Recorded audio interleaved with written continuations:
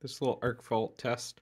So we have an arc fault breaker plugged into a 800-watt space heater, so not a crazy load.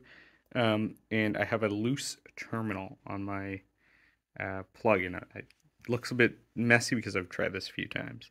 I'm going to move it around, and what you're going to see is an arc start to get sustained, which will just look like a little glow. I can hear it.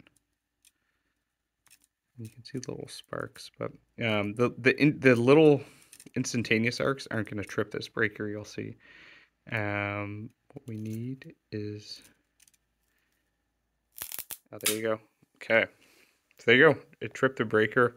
And what you saw is it was building up an arc in there, and then it seemed like we had some carbon deposit, and there's a bigger arc, and here it trips.